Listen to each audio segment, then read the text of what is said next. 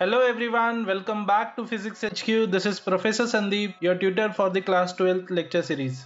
Continuing with the lecture series of solving MCQs and sums, today we'll be covering the third part of textbook Unsolved Sums of chapter 6 Superposition of Waves. We have already covered the MCQs and first two parts of the sum solving. Please check out them as well by clicking on the top right eye icon.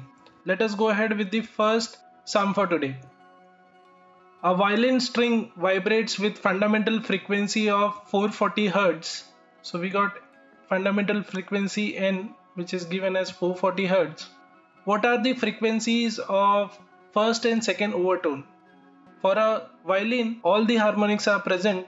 Therefore, we will have frequency N, 2N, 3N, 4N and so on.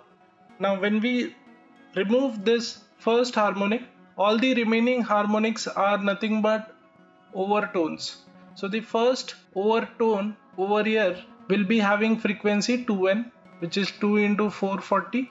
So ये हो जाएगा 880 Hz. Similarly, second overtone will be 3N, which is 3 into 440, 1320 Hz. I hope आपको ये समझ में आया. Let us check out the next sum. 8 set of tuning forks are arranged in a series of increasing order of frequencies. Each fork gives 4 beats per second with the next one, and the frequency of last fork is twice that of the first. Calculate the frequencies of first and last fork.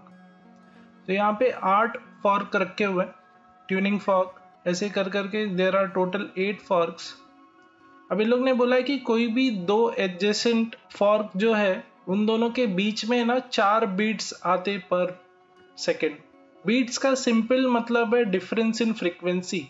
सो इन लोग का कहने का मतलब है कि अगर पहले वाले का फ्रीक्वेंसी N1 है, देन दूसरे वाले का जो फ्रीक्वेंसी होगा दैट विल बी N1 + 4, क्योंकि वो बीट्स 4 दे रहा है तो 4 का डिफरेंस है, और +4 इसलिए क्योंकि इन लोग ने उसे इंक्रीजिंग ऑर्डर ऑफ फ्रीक्वेंसीज में रखा हुआ. सिमिलरली अगर मैं N3 का बात करूं, सो N3 विल बी N2 + 4, और N2 की जगह पे हम लोग क्या लिख सकते हैं, N1 + 4 + 4, this will give us N1 + 8.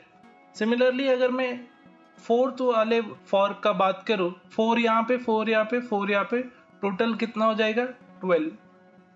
And likewise अगर मैं 8th वाले फॉर्क का बात करूं, so compare to first one it will be N1 + 28, right. सो ये हमें एक इक्वेशन मिल गया. दूसरा इक्वेशन इन लोग ने क्या दिया हुआ है कि frequency of last fork is twice of the first one, यानी N8 = 2 times the N1. सो इसी को ये इक्वेशन में पुट करते हैं जो हमारे पास है, विच इज N8 = N1 + 28. तो ये यहाँ पे पुट करेंगे तो हमें आएगा 2N1 = N1 + 28. ये N1 इस बाजू ले लेंगे, so 2N1 - N1 will become N1, which is equal to 28 Hz. पहले वाले फॉक का फ्रीक्वेंसी आ गया 28 Hz, और लास्ट वाले फॉक का फ्रीक्वेंसी आएगा 2 into 28, which is 56 Hz. I hope आपको समझ में आया ये. Let us go ahead with the next sum. A sonometer wire is stretched by a tension of 40 Newton. It vibrates in unison with the tuning fork of 384 Hz. अब unison मतलब क्या हो जाएगा कि इन दोनों का फ्रीक्वेंसी सेम हो जाएगा, विच इज 384 Hz. यहाँ पे टेंशन भी दिया हुआ है, which is 40 Newton. How many number of beats gate produced in 2 seconds if the tension in the wire is decrease by 1.24 Newton. तो यहाँ पे पहले फॉर्मूला लिख लेते.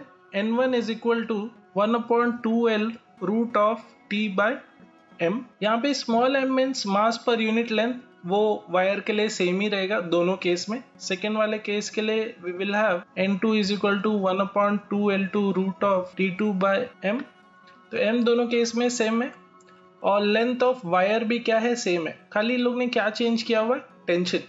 ठीक है, तो हम लोग क्या लिख सकते हैं कि n यहाँ पे is directly proportional to √T, यानी N2/N1 will be equal to √T2/T1. T1 initially tension कितना था, 40 न्यूटन.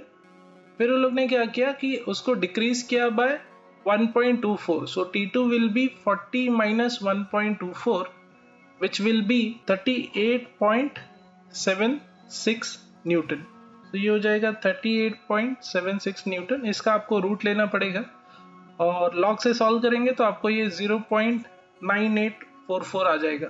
यानी we'll have n2 is equal to n1 into 0.9844 which is equal to 384 into 0.9844. Again we need to use log for this.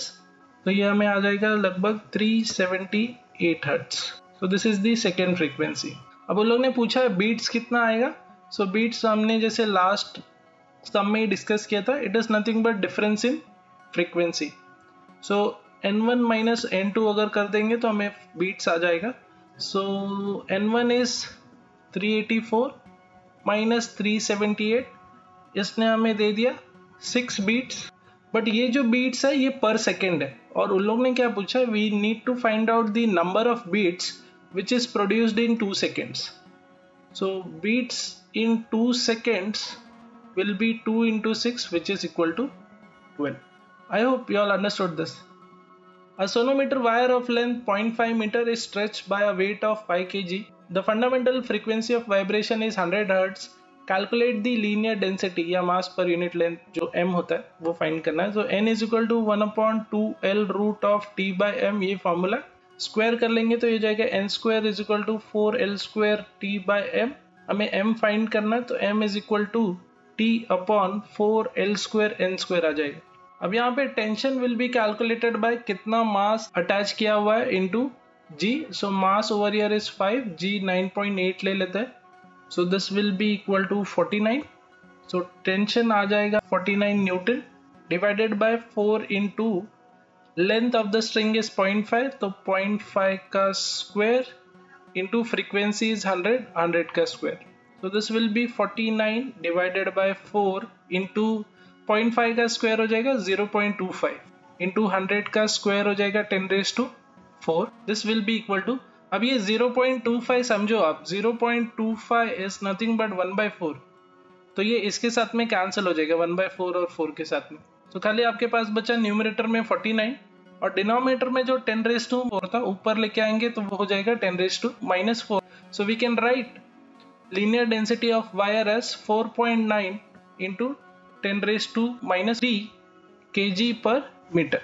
Let us check out the next sum. The string of guitar is 80 cm long and has a fundamental frequency of 112.